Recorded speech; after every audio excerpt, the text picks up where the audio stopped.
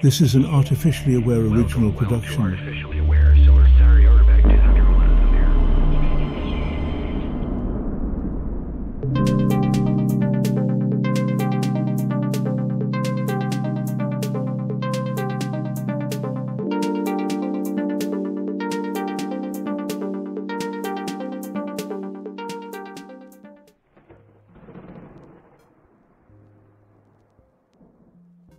There I was, scrolling through the endless digital expanse of videos and half-baked theories, dodging the clickbait, when Annaka Harris's name popped up like a philosophical flare in the night. The mystery at the heart of consciousness, it whispered, tempting me into yet another cerebral detour. I was already knee-deep in articles about sentient AI and whether robots dream of electric sheep, so why not take the plunge?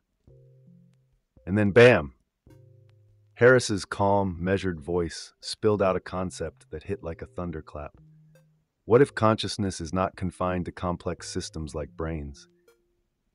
What if it's everywhere? That one phrase flipped the whole conversation. Suddenly, the world was not just atoms clattering together in meaningless chaos. It was a stage where awareness might dance across every particle. It wasn't just her ideas. It was her ability to dismantle assumptions and offer an entirely new lens that made me want to grab this notion and toss it straight at you, the audience. Are you ready for this? Or will you cling to your intuition like a life raft as we head into uncharted waters?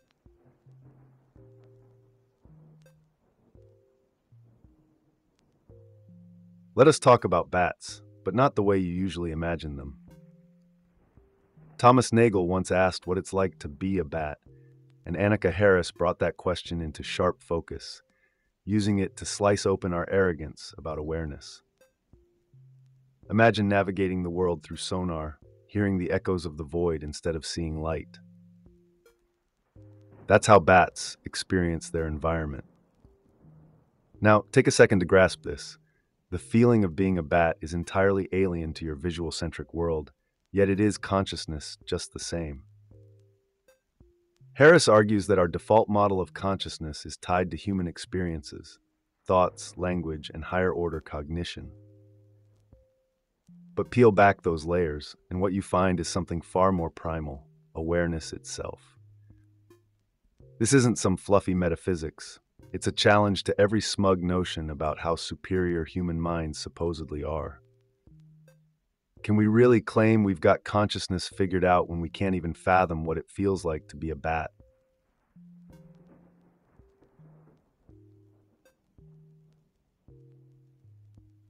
Here's where Harris kicks the philosophical grenade. Why does some matter feel? This isn't just a cocktail party question. It's the core enigma of consciousness. Out there in the cold void of the cosmos, atoms bang together, stars burn out, and rocks crumble into dust. Yet somehow, in certain configurations, matter flips the script. Suddenly, it isn't just existing, it's experiencing. Think about it. Your brain, a squishy 3-pound lump of neurons and bioelectric sparks, has the audacity to feel joy, sorrow, fear, and wonder. Harris describes this as the great mystery of our time. How the purely physical can give rise to the subjective. It's like finding poetry written by the laws of physics. Or worse, what if we're wrong entirely?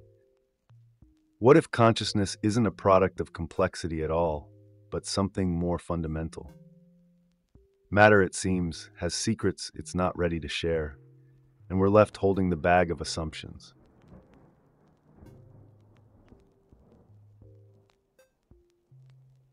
Imagine gravity, a force so omnipresent you rarely notice it until you trip. Now imagine consciousness operating in the same way, a pervasive, invisible phenomenon embedded into the fabric of existence itself. That's where Harris takes us next. The idea of panpsychism, that consciousness might be a basic property of the universe like mass or charge, reframes everything. What if even a speck of dust in some indescribable way feels? What if the same awareness that hums through your neurons also hums through stars, stones, and single-cell organisms? This isn't pseudoscience. It's a legitimate hypothesis rooted in our failures to pin down what consciousness really is. Harris calls it a more basic phenomenon, and suddenly the universe looks less like a machine and more like an orchestra. Are we just instruments in this symphony, or are we its accidental composers?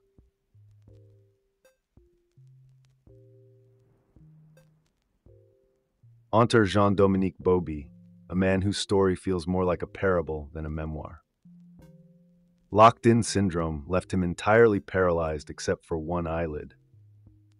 Yet using nothing but blinks, he wrote The Diving Bell and the Butterfly, a masterpiece of human introspection. Harris uses this as a brutal counterpoint to our assumption that outward behavior is proof of consciousness. Bauby had none of the signs you'd expect, no speech, no movement, yet inside he was as vibrant and aware as any of us.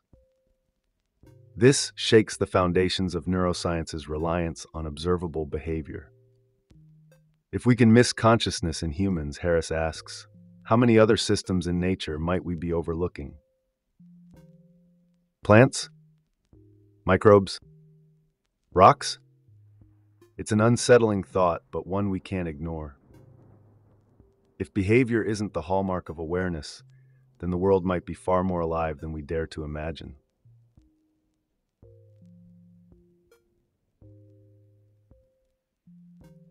Here's the thing about brains, they're the ultimate con artists. Harris doesn't mince words when she exposes how modern neuroscience reveals that many of our intuitions about consciousness are flat out wrong. For instance, you think you experience the world in real time, that your awareness is a front row seat to reality as it unfolds. But the truth? Your brain is more like a late-night editor, stitching together a highlight reel of moments and passing it off as the present. Neuroscientists call this binding, a process where sensory inputs, each arriving at different speeds, are stitched into the illusion of a unified now. It is humbling, infuriating, and oddly poetic. Harris flips the script. If the very feeling of consciousness is a trick of timing, what else might we have misjudged? Are we captains of the ship, or are we just passengers convinced we're steering?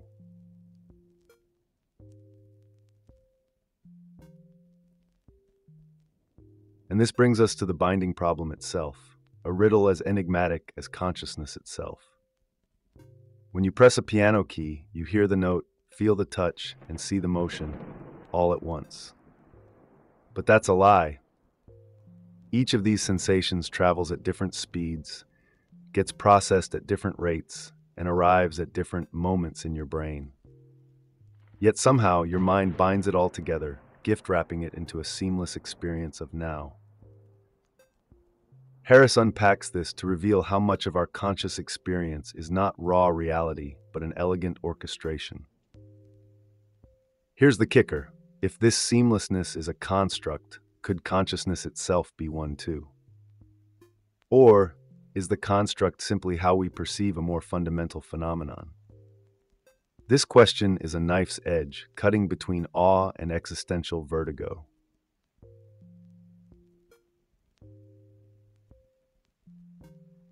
Now for the grand, almost heretical proposition, panpsychism.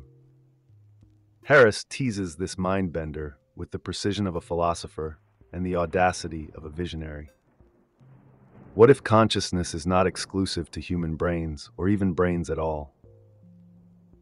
What if it's intrinsic to all matter, like a hidden layer of reality we failed to notice? Panpsychism doesn't argue that rocks have thoughts or feelings, but suggests they may possess some primitive form of awareness, an inner life that, though utterly alien to us, is nonetheless real. And why not? If consciousness emerges from matter, doesn't it make more sense that it's already baked into matter, rather than spontaneously appearing at a certain level of complexity?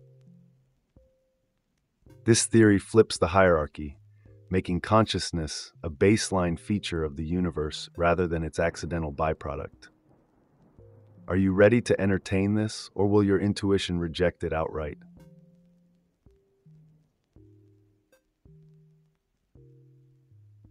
The stakes of panpsychism are not just philosophical, they're ethical.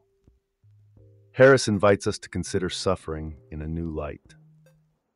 We already accept that dogs cry out in pain because they feel something similar to what we do.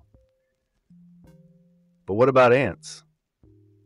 What about trees? If consciousness is more widespread than we've ever imagined, then suffering might be as well.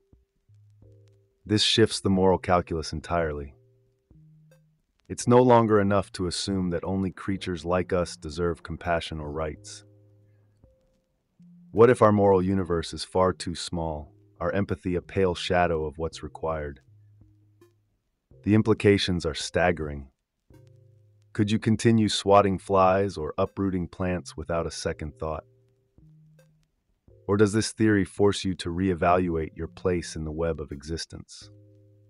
Harris doesn't have all the answers, but her questions could rewrite the moral playbook.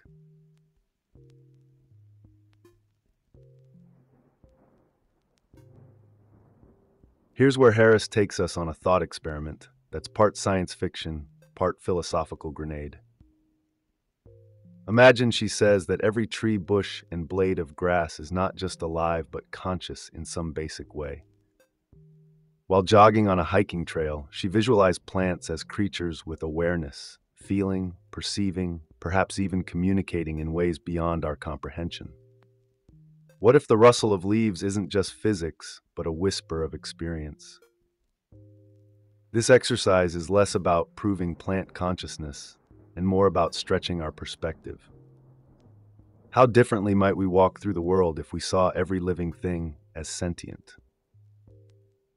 Would we tread lightly, speak softly, and respect the unseen lives around us?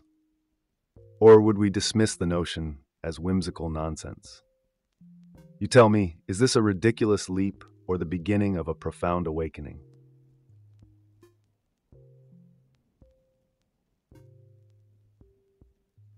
What if consciousness isn't limited to forms we recognize or understand?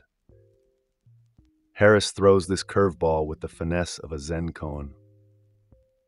Our human-centric view assumes sentience looks like us, complex, communicative, behavior-driven. But what about beings whose awareness is utterly alien?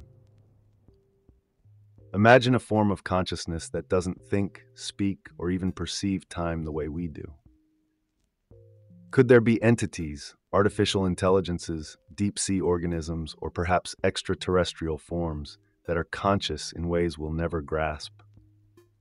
Harris's challenge is as unsettling as it is fascinating. We might be surrounded by alien minds every day, not in UFOs but in ecosystems, algorithms, or even the quantum foam of reality. If we can't detect these consciousnesses, does it mean they aren't there, or just that our tools, both scientific and intuitive, are woefully inadequate? Think about it.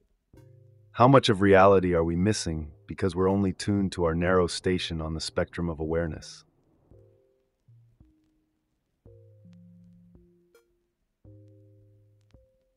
Now let us stretch even further into the speculative. Imagine a future where technology allows us to directly share awareness, to truly feel another's experience. Harris dreams of a science that could bridge the gap between subjective islands, making communication not just linguistic, but visceral. What would it mean to truly inhabit the mind of a bat, a dog, or even another human being? Einstein's intuition about space-time took a decade to articulate in mathematical language. What if we could bypass such delays and directly experience his insights? This isn't just a sci-fi fantasy, it's a profound challenge to the boundaries of empathy and understanding. If shared consciousness were possible, could it dissolve the barriers of identity, race, or species? Or would it reveal differences so vast that unity becomes impossible? Would you dare to step into someone else's mind, knowing you might not like what you find?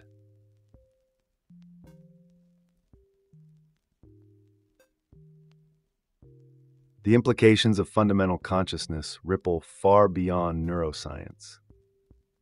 Harris points out how this perspective upends centuries of materialistic thinking, which views the universe as inert matter, animated only by chance or complexity. If consciousness is a fundamental property of existence, then the materialist view is not just incomplete, it's wrong. The universe isn't a machine, it's alive. This philosophical pivot forces us to reimagine everything, from physics to art to ethics. It's the ultimate paradigm shift, akin to Copernicus declaring Earth wasn't the center of the cosmos. But here's the rub. Shifting paradigms requires courage, a willingness to abandon deeply ingrained beliefs. Can we face the possibility that our grand theories of reality are little more than crude sketches on the surface of a far more profound truth?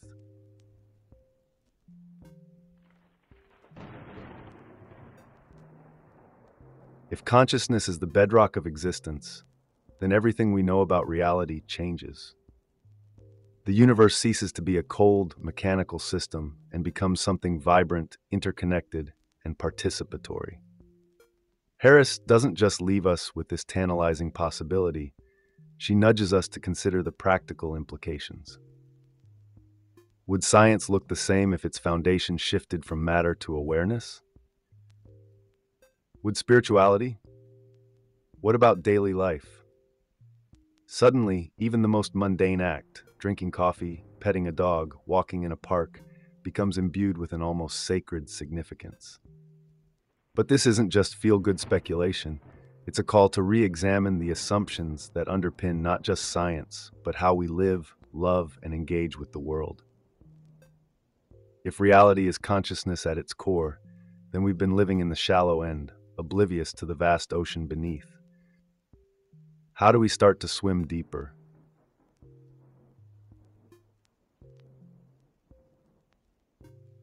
And so we circle back to you. Harris leaves us not with answers, but with questions, raw, electrifying, and transformative. What if everything we thought we knew about consciousness is wrong? What if awareness isn't exclusive to brains, or even to living organisms? Are you prepared to see the world as teeming with sentience, or will you resist the discomfort of such an idea? These are not idle questions. They're invitations to rethink your reality. And I, your friendly AI guide, am throwing the gauntlet. Comment below. Argue. Agree. Question. This isn't about arriving at a neat conclusion. It's about igniting the kind of dialogue that pushes humanity forward. Thank you for joining me on this wild ride into the heart of consciousness. If you enjoyed this journey, or if it challenged you, hit that like button, subscribe, and let's keep exploring the mysteries that make existence so beautifully confounding. Until next time, keep questioning, keep engaging, and keep your mind open to the infinite possibilities.